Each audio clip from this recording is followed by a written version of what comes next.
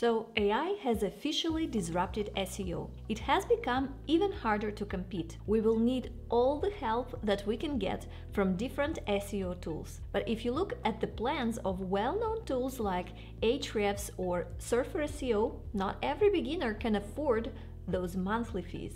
So in this video, I will review the top 3 SEO tools that we can add to our arsenal this year. To start in SEO, you of course will need some keyword research tools. I will start with my favorite free tool. This neat tool is called Keyword Surfer Chrome Extension. It's a part of Surfer SEO and it gives you cool keyword ideas and volumes right there in your Google search results. For example, if you search for best fireplace tools, this extension will show you related keywords and their search volumes. So you will quickly find out that my original keyword idea wasn't great, because there is another related keyword, fireplace toolset, that has 22,000 search volume versus just about 500 in the first keyword idea that I had.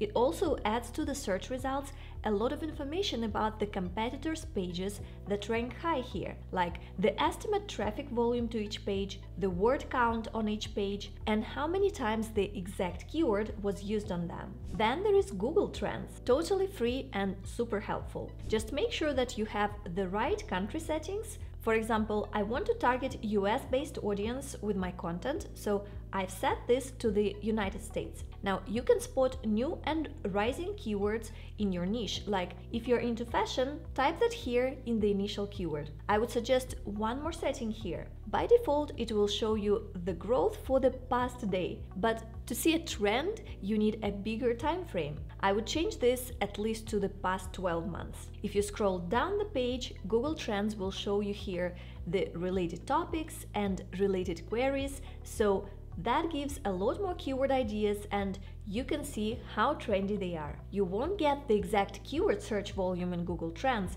but it's a good place to start your research on topics that people currently care about. Exploding Topics is another awesome tool. It's free and it lets you see what's buzzing in different niches. So your research will start with pulling up these categories. Say you selected e-commerce. Then you can spot trends like AI generators that are picking up steam, especially since the last year. Super useful for finding fresh topics that aren't too competitive yet. The next free tool is the Blog Ideas Generator from HubSpot. Start by adding what your blog is about, and this free tool will create title ideas and suggested SEO keywords for you in seconds. If you don't have a HubSpot free account, you will be prompted to create one. It is totally free and you don't have to add a credit card. After my input, it gave me a list of titles and SEO keyword ideas based on what my blog is about. You can check which one you like the most, generate more options based on your preferred one, and then you can even create an outline for the blog post. On top of that, you can generate a draft of your blog post with a template and initial AI-generated sections for you to edit and add your unique ideas and perspective. This is a great and free tool to make your blog writing process faster and easier. And HubSpot has a lot more content and resources to help with your blog creation and writing process. Make sure to explore and take advantage of all the free content and tools. Thank you to HubSpot for sponsoring this part of the video. Okay, so you've got some keywords ready using all the free keyword research tools that I mentioned so far. And now it's time to write the content. How do we do that? Well, I've got a bunch of free tools for this as well.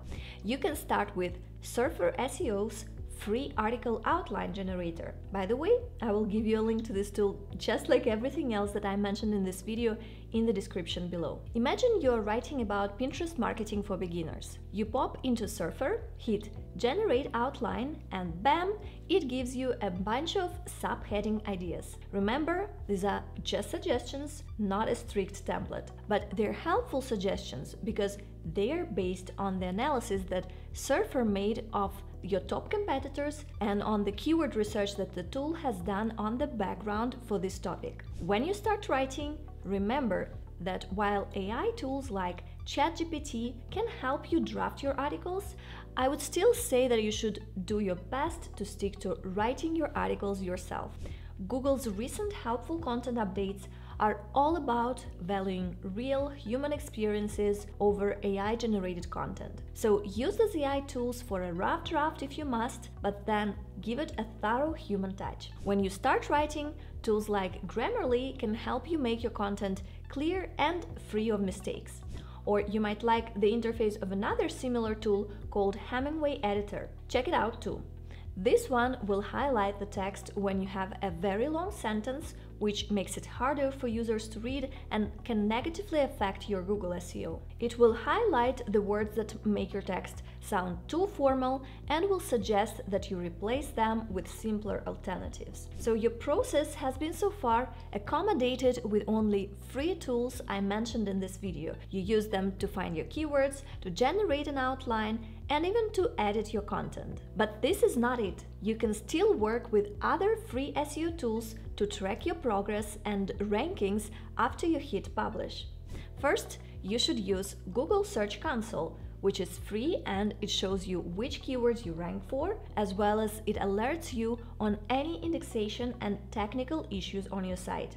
Of course, Google Analytics is also free and you definitely should have it installed on your site. And you probably didn't know, but there is also a free keyword rank checker from Ahrefs. It will help you see how your articles are performing. For example, I will search for the keyword Pinterest reverse image search, and I have here an article on my blog about it. As a result, I can see that in the United States, my post ranks number 12. It also shows you a bunch of other factors, like it shows my domain authority at 55, the number of backlinks to this post is 8, and links come from 3 different domains. Now let's talk about free link building tools. Link building is something that can help your blog start ranking for more competitive keywords. There are 2 ways to get those links.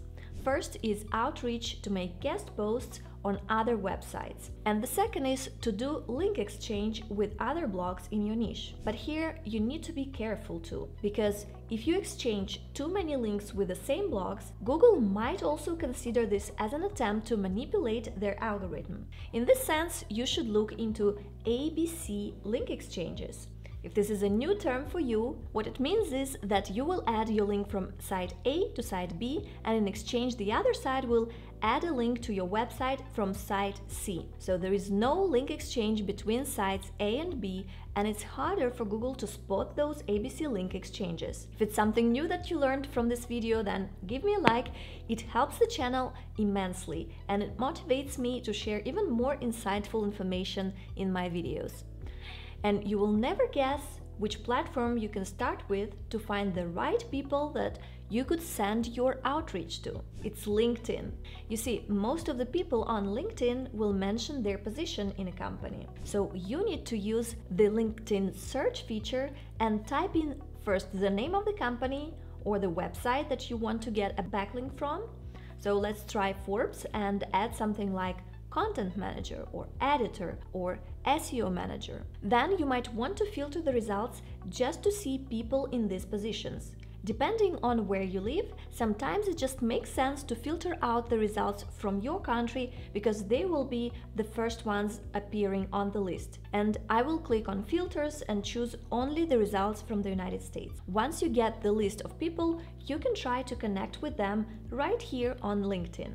But there are more free platforms for link building. Maybe you heard about HeroLinks. It's a free platform that recently changed its name to Connectively. It helps content creators or experts on certain topics connect with journalists who can ask for quotes, and in return they usually will give a backlink to you. How it works is that journalists are writing content daily, but they're not experts in all the topics that they need to cover. So they often need to quote an expert, and you just need to submit your reply to their request, and hopefully they will choose your answer because they usually get many replies through this platform. Some of these websites will give you do follow links, and other links will be just no follow links. But who cares if it comes from a huge authority site at the level of Forbes, for example? Google will not leave a link from Forbes unnoticed, even if it is a no follow link. This platform is not for buying links. It is a free platform, and the backlinks that you get from these authority sites are considered high quality organic backlinks. I will name a few more alternatives to Connectively that you can also join. One is called Pitch Rate and the other is called Help a B2B Writer. If this is the first time you heard about platforms like this that connect you with journalists and writers who can add your links organically for free, and links are usually, by the way, from the websites with higher domain authority, well, if you didn't give me a like earlier, maybe it's best time to do it now. If you want more of my videos in your feed, then subscribe and hit the bell button for notifications. And before you close this window, I wanted to show you that Google SEO is not the only way to get traffic to your website for free. Check my video linked up there to see how I get about 80,000 monthly visitors to my blog from Pinterest for free. I'll see you in that next video.